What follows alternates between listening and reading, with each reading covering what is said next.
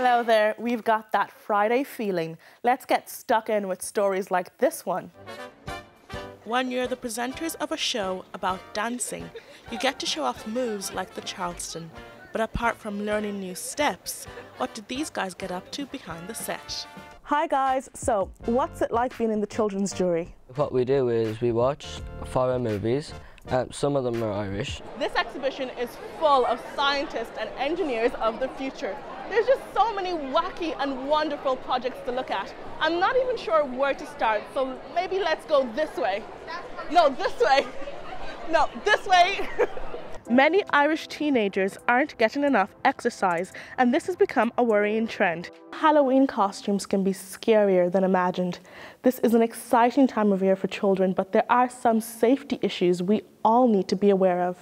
The National Standards Authority of Ireland is encouraging parents and children to start checking for something called a CE mark before buying costumes and decorations. An apáistí in Gaels Fádric a ghlacha páirt I féile litríochta agus alín imram na nóg. Agus inis tusaí bí jazz le téanais. I know, they make badminton look so easy, but getting points is harder than it looks. I'll get you to do that. On the Leinster badminton team are 6 boys and 6 girls. We're doing things a little bit different this time because we want you to give us a question. In less than 2 weeks' time, adults in Ireland will vote for the person they want to be the country's next president. So it's time for you to be curious. What do you want to know about the role of the president?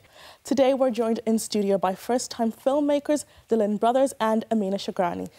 So Amina, can you tell us a bit more about the film?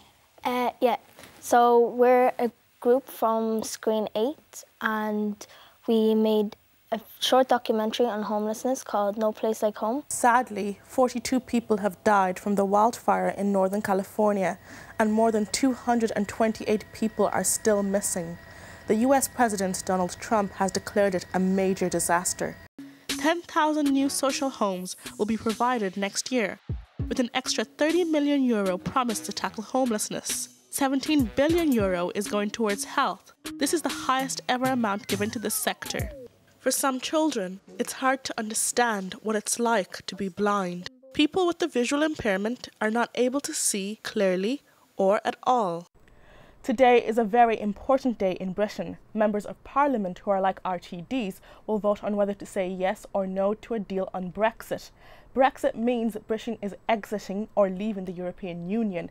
British Prime Minister Theresa May and the EU have agreed a Brexit deal called the Withdrawal Agreement. And that's all we have time for today.